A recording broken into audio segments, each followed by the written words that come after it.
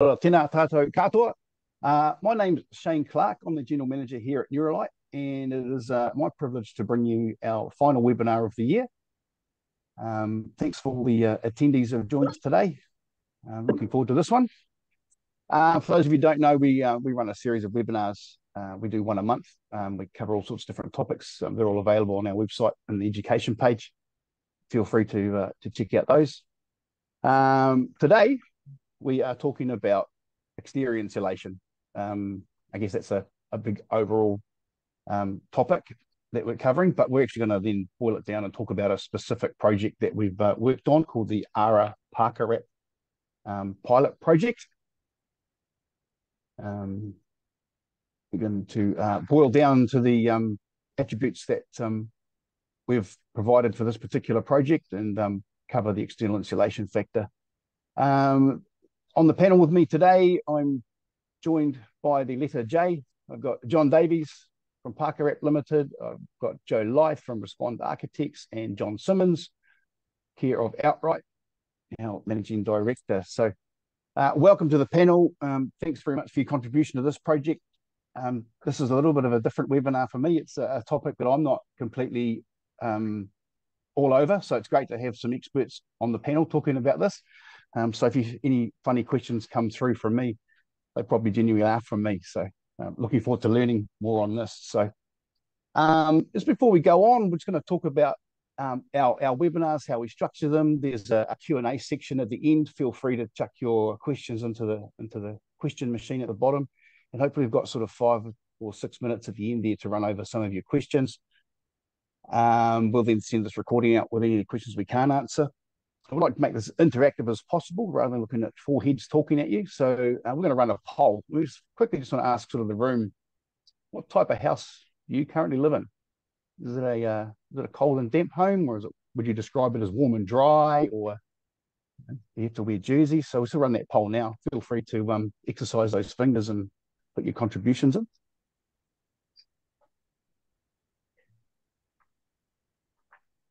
This is staged, Shane. That is fully staged. Your warm and dry house there is Joe Lyth's own home, certified passive house, guaranteed to be warm and dry and comfortable and healthy. That's not fair. Well, we need someone in the webinar to be able to tick the warm and dry box. Otherwise, the poll would look staged, wouldn't it? So, well, that's true. Unfortunately, panelists can't vote. Unfortunately, Shane. Oh, your panel can't vote. No. Excellent. Oh wow. Got a lot of warm and dries in here, which is great. Awesome. Well, actually, right, thanks for that. It says there, Shane, about 40% are cold and damp, though, which is actually what you'd expect. Yeah, it's what you'd expect, I guess. Yeah, if you look at the New Zealand housing stock as a whole, yeah, pretty good snapshot. All right, so we're on to the ARA-Parka Wrap project itself, talking about the challenge. Now, I guess coincidentally, is that the Climate Change Commission report just came out last week and made some recommendations. And number 14 on the list was about retrofitting our existing housing stock in a healthy, low energy manner, which was one of the recommendations they made. So someone wants to sort of run with the challenge to talk about this existing state house. Yeah, Don will start at once. So this home is sitting at the ARA Education Charitable Trust site out at in Mangere, out at the airport in Auckland, and we were gifted that home to start this project. So it is an ex-state home. It did not have any insulation in the walls, old aluminium windows, and it did have insulation in the ceiling and the floors. So the challenge, Joe. Yeah, so essentially, New Zealand doesn't really dictate much around what a healthy home should be. The World Health Organization recommends between 18 and 24 degrees all year round, but obviously we need to be able to afford to do that. So this house probably was never between 18 and 24 degrees in winter because nobody could afford all the heating bills. There's also CO2, keeping that below 1,000 parts per million, and keeping humidity down to around 60%. So that's the kind of the metrics we've been working to when we work to achieve a healthy interior environment. When we're talking about emissions, we've got the operational emissions. So that's the amount of energy we pump into the house to keep it to a healthy temperature. There's also the embodied emissions around embodied carving and materials. And using existing buildings is one of the best things we can do because we're not creating new emissions because we're reusing the existing fabric, essentially. Yes, we are adding materials to that. And we're going to be doing the embodied carbon reporting for this project when I get a sec. Yeah, reusing the existing housing stock is something we absolutely have to do to achieve our climate requirements, basically. I mean, alternatively, I mean, otherwise this particular structure would just go to waste, wouldn't it? If it wasn't. Yep, back to landfill. The challenge wasn't accepted. Yeah. Yeah, and there's interesting comments around, New Zealand's very lucky. It's got a very green grid.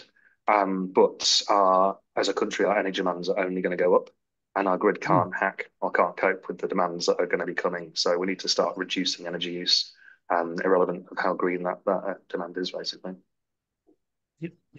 And obviously, what's really important is the practicalities around the challenge. So we mentioned here about the inhabitants being able to stay in their home. It's probably quite an important point to make.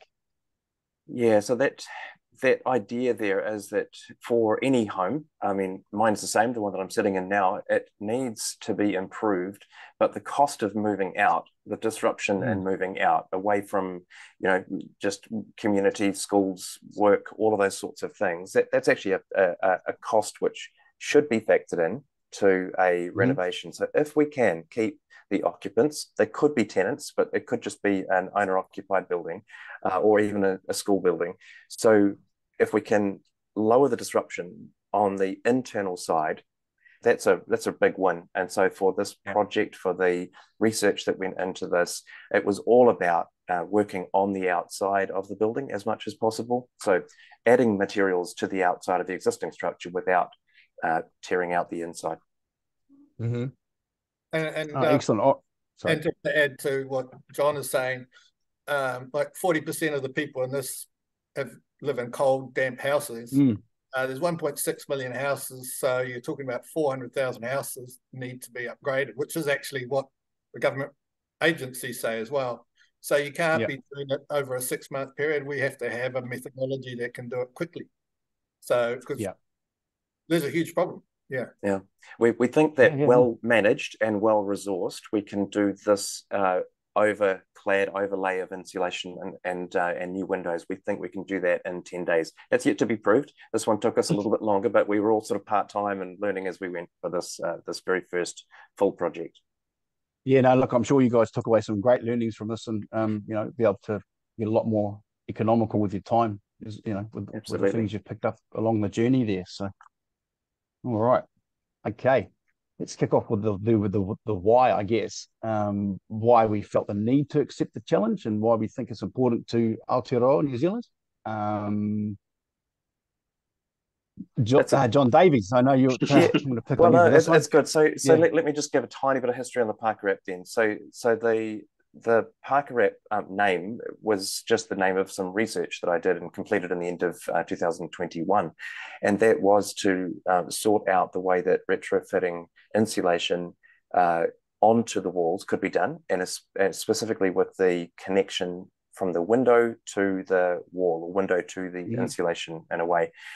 That target of the research was successful. It was challenging, even that, because typically we don't recess windows, or we don't, we use E2AS1 details for windows, which are not very good thermally. That's being very polite. So that was the challenge, to set up this thing as you've done the window, you've done the window sill. That was actually the main focus, and now we've got to actually roll this into a whole house and make this applicable, make it useful, make it possible to do this for any building. So that is the challenge. We had to, as I said before, we were gifted this home to work on and to use as this project, and of course you don't turn that down, you get stuck in. And we had a whole heap of suppliers, sponsors, people involved, and we'll name some of those later on in this presentation. So why you think it's important for Aotearoa? We've already covered that, right? We've got an awful lot of homes. So the research was focused on the compliant RTA homes. So the ones like this one that had insulation in the ceiling and the underfloor. So it meets the Residential Tenancies Act. But there are 830,000 of those homes. They have no insulation in the walls at all. So we've got this incredible. Well, they do have insulation, but only in the ceiling and maybe in the underfloor. So that's 830,000 homes. And then there's a further 720,000 with no insulation anywhere, but they're owner occupied. Wow. You can choose to do what you like. Why is it important? So why is it important? I think that you've got to appreciate the health impacts of living in one of these homes. Yes. It's beyond just putting a jersey on or wearing flannel. We actually have doctors come to New Zealand to study rheumatic fever because we're leading in this. Can't find anywhere else in the world to go and do their research. It's a ridiculous place to be. We kind of think that we are in a tropical climate, but actually we live in wooden tents that just aren't suitable for us to live in. So it is a really big issue for us, and it actually affects the healthcare budget more than the energy budget. Yeah, that's the main reason I got involved, to be honest. I mean, we were living in probably a 1990s rental, and it might have had insulation in the walls, but it was flipping freeze and got onto 8-9 degrees in winter and up to 35 in summer, and that's with fans and heating and trying to keep it warm, and my kids were getting sick. So that's why I kind of went down the pathway of high performance buildings, ended up building our own passive house. But as I said, the best building we can build is one that's already built and just improve it. Yes. So I always just love going on road trips and those fields on the outskirts of Auckland full of those poor little lonely houses waiting to be loved, basically. So I always wanted to get that lottery win, buy one of those and retrofit it. And then, I got the email from NZGBC about this project. So perfect, basically. Yeah, and it's been fantastic to work on it. So I just want to improve the housing stock and make people healthy, basically. Brilliant. Oh, that's great to hear the passion coming through. Yeah. All right, we're just going to go on to, I guess, a quick description of how it is, what it is. And we've got a nice little image here from Jon Davies, I believe.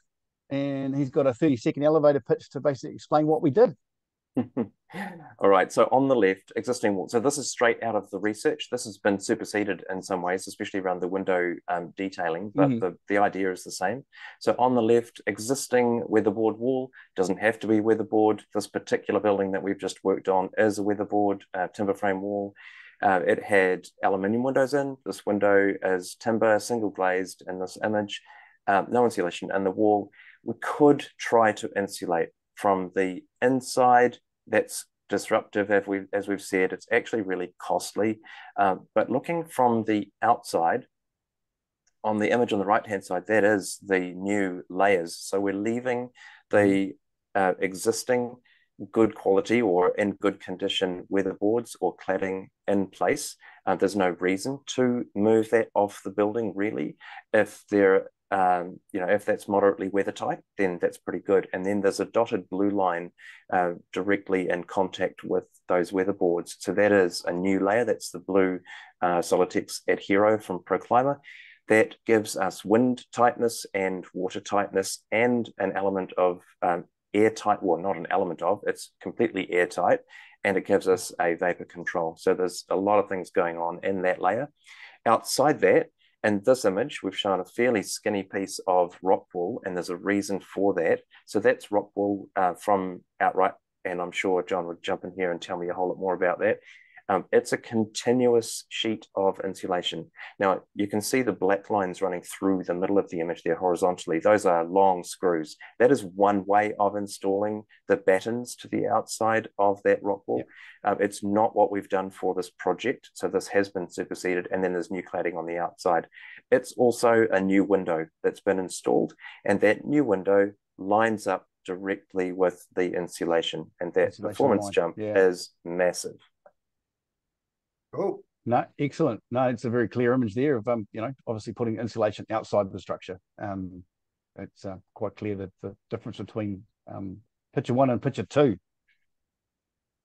So the next phase was the whole design phase, which is where you come in, Joe. You basically drew this model on a computer, and you were able to look at a few of the factors there around the thermal performance?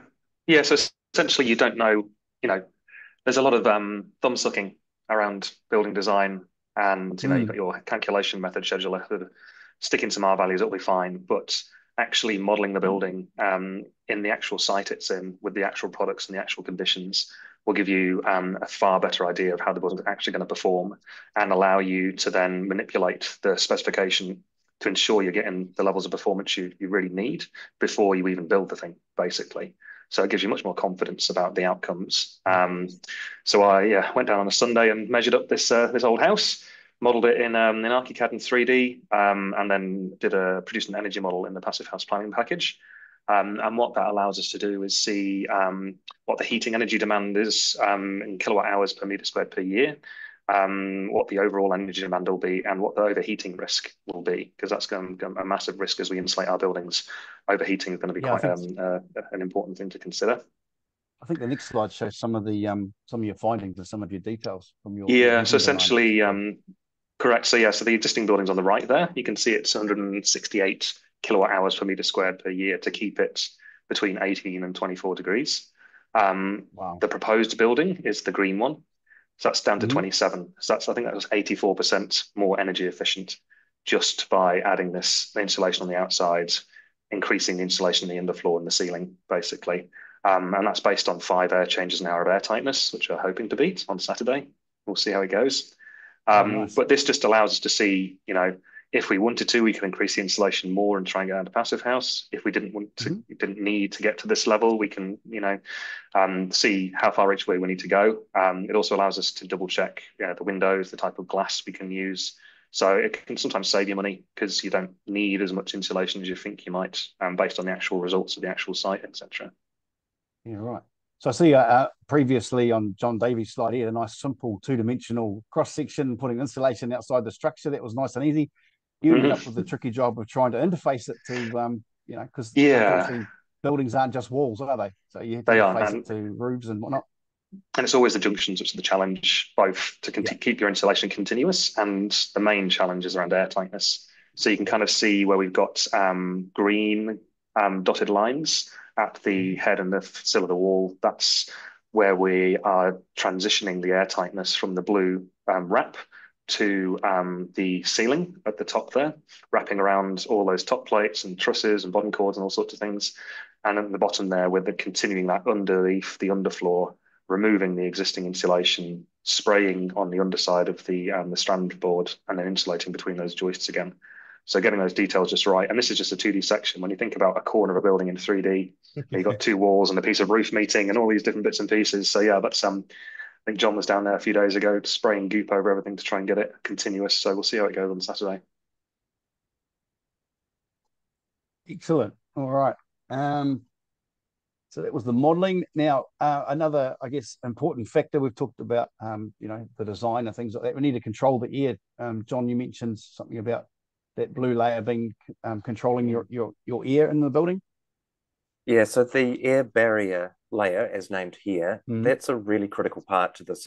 So all of the modeling that I did using the same software that Joe was using. So when I did this in the research, I looked at existing buildings. I looked at one in particular, actually, in Rotorua, and looked at how much air is being just driven through the building because of the draftiness of that building. So that's through the walls. And so what we're looking at with the blue layer is just stopping the drafts at extreme level. We're going for a deliberate air tightness line and connection. So that blue layer is airtight, but it also connects directly to the windows. So across that whole wall, and in that image, just so that it's very clear, this is an exposed corner of, this is not unfinished. We're actually unfinished deliberately to leave the weatherboards, where you can see the cursor there, and then the blue layer goes on top of that. The windows get changed, the rock wool gets added on the outside, and then battens and cladding. So that air barrier is the blue layer and connected to the windows. So the glass is airtight, the seals to the glass to the frame are airtight, the frame to the blue layer is airtight or wind tight, and that gives us that protection. So if we do that to a building, we really need to look at how we ventilate the building. And so most buildings are built with windows that you can operate, that you can open and close, but that's part of the problem. You have to open and close them. So instead of expecting that to happen, we've installed a dedicated balanced pressure mechanical heat recovery ventilation system from Stiebel Eltron. So that's the image on the right looking into the roof space. That's just a few days ago when I was up in the roof space, and we're yet to insulate across all of that space. So that ducting, that pulls air out of the wet rooms, so bathroom, toilet, and kitchen area, and it puts fresh, dry, either heated or cooled air into the living areas and the bedrooms. So regardless of whether the windows are opened or closed, those areas are being ventilated. So that is the plan view on the right-hand side, that same system. So you can see the red dots on those pipework. So that's the extracts coming from kitchen area. That's the toilet where the cursor is, bathroom to the right-hand side of that, and then fresh air going back into the other sections. So how does this, sorry, John, how does this system differ to a typical ventilation system that's on the market? You said something about closed or balanced or something, is it? Yeah, balanced pressure. So what we're doing there is there's actually two airflows of, two fans in that system. So we've got one fan pulling air out of the building and ejecting that outside. So that's your wet air going out. And then we've got one fan pulling fresh air in. Now those air streams don't touch, but in winter they give heat away to each other. So the hot air going out from your bathroom and kitchen areas, that is, the heat is given to the incoming air. What that means is we can have an airtight envelope and we can still have fresh air in the building. And that's really, really important. So I think what you're referring to is a very common system here, as the system that will pull air from the roof space that doesn't technically meet G4 ventilation requirements for fresh outdoor air. That's the wording in the code. And it pushes that air into the building. And it needs to go somewhere. So that is the challenge with those systems. That air needs to go out through gaps and cracks and power points and light switches, and that's not very good for a building envelope, especially if you have insulation in the walls. Yes, it's worth okay. No, that's pretty clear. Worth noting that positive pressure systems aren't actually allowed in a lot of building codes around the world. New Zealand's one of the outliers that still allows it, because it's been shown to cause interstitial condensation. Because as the building is pressurized, it pushes the warm, wet air into the walls. If that hits a dew point, that'll condense, and you get condensation and moisture within your wall buildup, basically, which will be mouldy. Fabulous. Right, let's go into the next part of the whole holistic approach here of making these buildings perform better. We're going to talk about the actual thermal control. We've mentioned the air control. John Simmons is going to touch on the thermal control. How did we go about that in this challenge? Oh, well, this was the obviously the exciting bit, for me anyway. But we've been talking about external insulation for 4 or 5 years here in New Zealand. It's actually standard in like the US building code. Continuous insulation actually standard. So it's not actually controversial. It's actually the controversial bit is that we don't do it in New Zealand. So we've seen it going on to more a lot of the high end or serious architects who are building multi-dwelling units are using it. But this is the first chance we have to do it on a retrofit situation. What you can see in that image is the insulation is going to be installed continuously on the outside, but it's importantly in line with the joinery. So that actually means that there's no thermal bridging at that point where the two junction. It's actually butted up really closely together. What is quite interesting is when you go to the property, there's two things that people notice. They don't notice the air barrier. They don't notice anything else. They notice the joinery because it's really different from normal New Zealand aluminium joinery. It's very solid and stable, and that's because it's controlling the airflow. And I'm not even a joinery salesman, but I'd like to have that joinery on my house. And the other part of it is how quiet it is. And so a subsidiary benefit of this whole process is that rock wool basically absorbs noise and it's fully encapsulated, so there's no gaps. And on top of that, the joinery is so airtight that the whole place is like it's almost too quiet, to be honest. It actually yes. So that wall there that the install crew are working on, that's facing a really busy road. I mean, really busy, trucks every 30 seconds. And you stand inside the building now that the windows are installed, now that the doors being able to close it, now that the glazing's actually in, and it just is quiet. And a whole part of that is to do with that rock wall facing that road there. It's really good. It's quite interesting watching cars go past. Quite hard to hear them. And of course, I think it was Beacon did a report that about a third of a building wall is timber, because we love nogs in New Zealand for some reason. And of course, you have these strange junctions, which I don't know how anyone's supposed to insulate them. But you look at this building, you can actually see the whole thing is wrapped like we've put a jersey over the entire thing. And the nice thing about it from an inspection point of view, you can actually sit back and go, there are no gaps. It's all tightly butted. So before we go to the next stage, we've actually checked that we've got a continuous unbroken blanket. Yeah. Easy to see. Yeah. And very easy to inspect. Yep. That's in a nutshell in my 30-second pitch is what we're showing. Yeah. Just to touch on that as well, John, it's worth talking about the fact this is a process. It's not kind of just some products, it's a sum of the entire process. So the building needs surveying before we start anything to check whether there's any, weather tightness issues or damage that needs remedying before we even start the process. And then because you can see, is it all blue? Great, looks good. Is it all insulated? Great, looks good, clad it. So the whole process is a holistic approach to look at the building altogether, rather than just trying to, willy-nilly change a couple of windows or add a bit of insulation here. It's considering the whole thing as one element, basically. And what I've read from overseas is taking an ad hoc approach, like a whack-a-mole approach. You actually the problem elsewhere, and so you think you've done a good retrofit, and all of a sudden there's mold growing on a wall that was never there before. So just backing up what Joe said, the holistic approach is what we need to take. Not the idea of just go, let's put some more insulation on a roof, or let's put a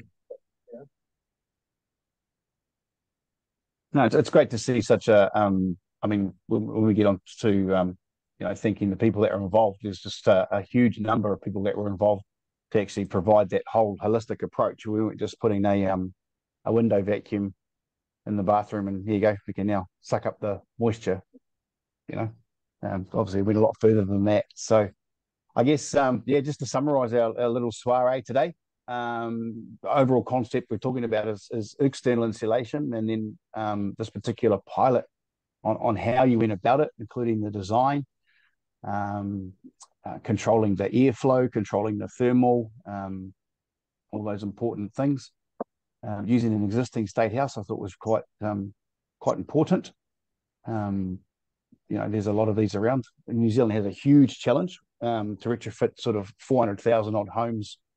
But this pilot can prove that it can be done, and I think the secret is that it can be done at scale. I think you get a lot more sort of economies there if you're able to do 30 of these in a row, rather than waiting for one trade to finish so the next trade can carry on.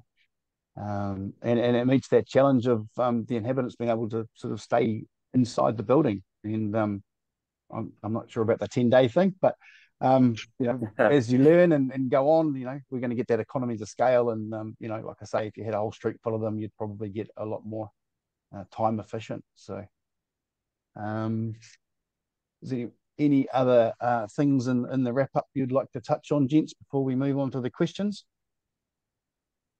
Possibly that next slide's quite useful, because what we didn't talk about was the Parka Wrap products in there. So it's the one element that hasn't been touched. So what we've created 3 products that help us with this. So because we've got the ability to use different thicknesses of insulation, we need some products that cope with that thickness change. And we need products that will cope with the depth change from where the structure starts. So in this building, in fact, this wall and this window right there is great, because we changed out a stud because it was rotten. We changed the sill. underneath that window because it was also rotten. At that point, we've removed a weatherboard at that in that area. So the starting point for the clips that you can see hanging out of the wall there, those banana clips, that starting point changes. And so there's a hinge. I don't know whether that was visible in those details earlier on, but there's a hinge within that system. So it will come out through the insulation as far as it needs to. And then the batten is connected to that. There's also a window cam underneath the windows, which quite easy set up to seat that window on, bearing in mind the window is not sitting inside the frame, it's sitting outside the frame line. And the final one there is a cavity closer at the base of wall, which allows, again, the thickness of insulation to be modified. So that's the Parka Wrap side of it. Parka Wrap, the process, is everything that we've talked about, and then we've developed some products which assist with that, the system. That's great. That answered one of the questions that's come in already on how we attach the cladding and things like that. So you've mentioned the brackets, and that's very handy. Yeah. I guess in summary, do you felt that you ticked all the boxes, that you met most of the aspects of the challenge you'd set yourself? Do you feel you ticked the boxes there? Challenge, yeah. Well, challenge was reduce disruption, improve thermal performance, make it possible to see, like the QA that you mentioned before, the quality assurance on site. And Joe said, is it all blue? Yes or no? The windows connected to that blue layer? Yes or no? Is the rock wool covering up all of that blue layer? Yes or no? So the QA process on site is, yes, there's lots of other little complex bits, but overall, that approach is really, really simplified the installation part. I hate saying those two words together. It's also worth noticing that this is the first one. This is the research. It will be complete, it will be habitable, and we're going to be aiming to monitor it to confirm what the model says, essentially, that it will be lower energy and healthier. So once it's done, it'll be done, and then it's on to the next one, basically. Excellent. I guess for me, what I've seen, what I particularly like about the whole process is that we've gone from a design, drawn on a piece of paper, then drawn it in CAD and modeled some things, and now we've actually physically achieved something that you can monitor and prove the concept. So what do they call it? Walking the talk. It's great to see. Great to see. Got a couple of questions here from some of the participants here online. Why rock wool insulation and not PIR? That's a funny question that I'll answer just to begin with, and then John can jump in, who actually supplied the insulation. We did have PIR, in fact, you can see it in this image here. So there is a strip of PIR in the head of that wall where it connects through to the insulation and the roof space. But my answer to the question is, when I did the research, I built up a physical wall, which was about half the size of that wall in the image there, and had this in our test booth at Oculus or Shelby Wright Test Labs. And I physically tested all of this, physically tested the performance of the elements, and I used rock wool, and I managed to, when I took all the cladding off, I managed to fill it full of water, and I looked at what it did when it was full of water, and it is pretty amazing how quickly it all dried. So I have huge confidence in that product to do what we need it to do for these buildings. That's my part of the answer. John, go. And another part to consider is, just on an existing building, you're not going to have a flat wall. It's not going to be a really nice structure. Whereas a rock wall is going to accommodate that, because it's got less compressive strength, should we say. So it's just a trade-off. You'll see that we've used the PIR up the top there because it's a higher performance insulation. So we're able to get a good R value out of a very narrow piece. And that was because of just a design element, because up there in that triangle bit, it was actually sticking out, it was protruding. So we needed to get insulation to a nice high level, but we wanted to have a nice flat wall. So yeah, it's literally it's architect's decision. What I was quite surprised about, just as an aside, was that we didn't actually need that much insulation to get really high performance. So once we'd taken a holistic approach and got the air barrier, I think, Joe, you first modelled it with 50 mil rock wool. So it's very much a kind of a balance of performance and cost at the end of the day. I think PIR is more expensive than rock wool. So but as you say, you can get a better R value for a thinner product. So if you did have that, setback considerations to boundaries or anything like that, then you could get away with 30 mil PIR as opposed to 70 mil Rockwool or something like that.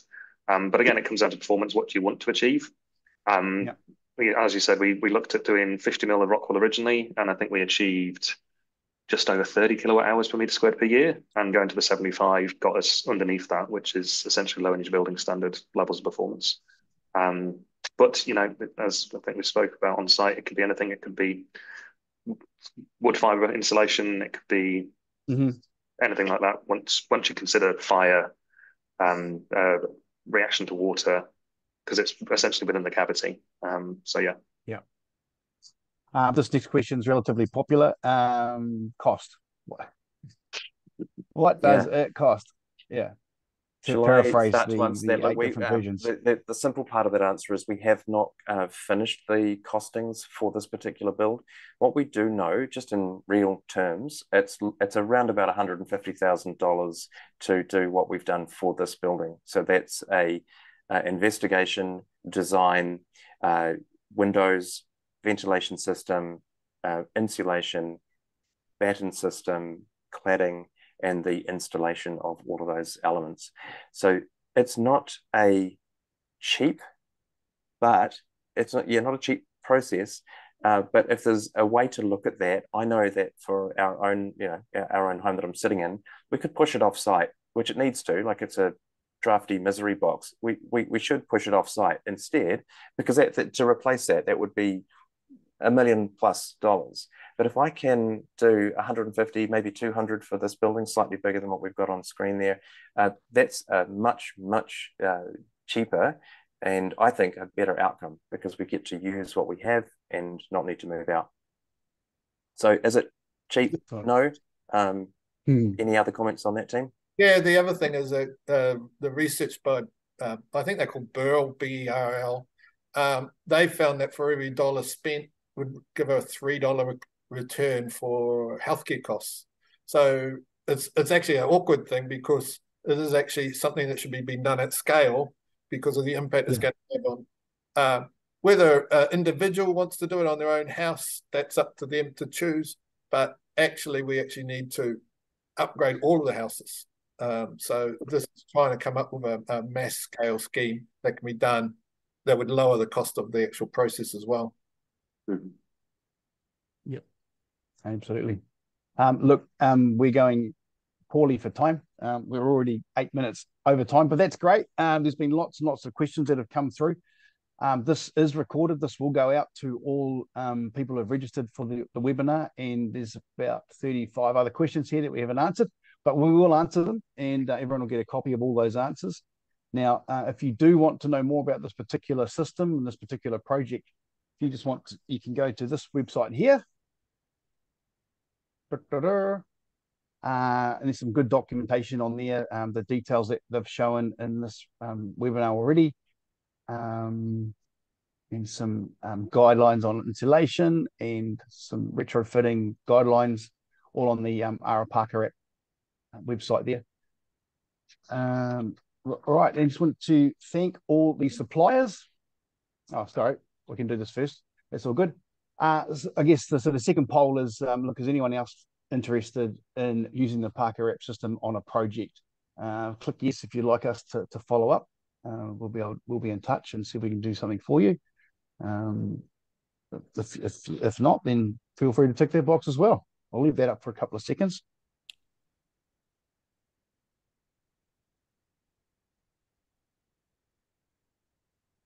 And I just want to go back. That we can actually take people out to have a look at the project, particularly if you've got a really lovely, juicy project you want us to do, with lots of houses. But yeah, the nice thing about it is the site's available. We can actually take anyone there and take you through. If you've got people you want to work, let's go out and it is literally about trying to make a snowball go down the mountain. So we need to get people on board, as much energy and interest, and if other people have ideas, let's talk about it. Yeah.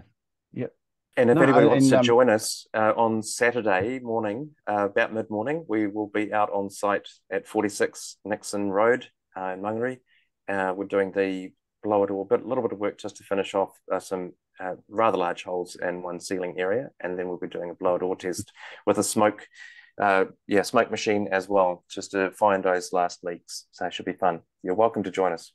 Cool. Nice. And then lastly, just a huge thanks to all these sponsors. Again, this is a major collaboration between all the sponsors, suppliers, people who provided their service. It's not just I think it sort of highlights the whole holistic approach, and all the partners joining together and creating a much better performing building out of our existing housing stock. So Shane, major one in there, install, right in the middle there, install insulation. They took Joe's design, they took my ideas, and so Joe from Respond Architects above that, but install insulation. So those guys were out there learning the system, learning the install. They installed the ProClima at Hero. They installed the Stark windows. They've installed the outright continuous insulation, the rock wall. They've installed the batten system from Parka Wrap. And I think that's about it. But those guys have just learned so much about the system and really enjoyed the learning, because it's a little bit different to what they would typically do. Yeah. So Fibre Cement Solutions have supplied all of our cladding as well. So, and then wall to wall is not named here. So wall to wall installers are just finished yesterday the installation of the cladding. So yeah, really appreciate all of the support right across the board for this project. It's been great. Excellent. All right. Well, thank you, panelists. Thank you for your time and your input. A bit of time to practice these things, believe it or not. Hopefully we've answered some of your questions. There's a lot more questions for us to answer, and we'll come back to you. Anyone who registered for this will get a recording plus a list of all the Q&A and things like that. Thank you to the 3Js again for being on the panel today. Compliments of the season to you all, and wish you all the best. Thank you very much. Thanks a lot.